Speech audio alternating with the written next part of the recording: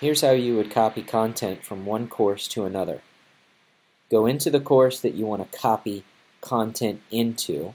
So in this instance, I'm going to go into my Sandbox course. I'm going to go to Edit Course, Import, Export, Copy Components. I'm going to search for the course that I want to copy from.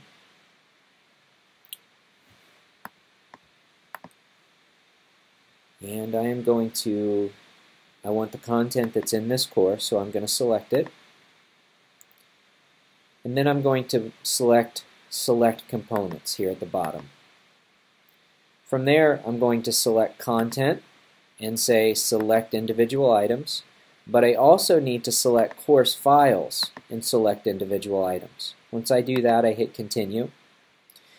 Then it will load my course that I'm copying from, and I want to find the content that I want to copy over, so I can expand and find the content. And let's just say it is syllabus down here. So I'm going to select the syllabus. So this is the topic.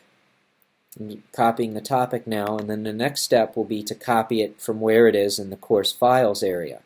So here's my syllabus. So I need to select that also here. I click Continue, and then I click Finish. And then that content will then be in my course. And because I have so much stuff in here, it's going to be this last item here.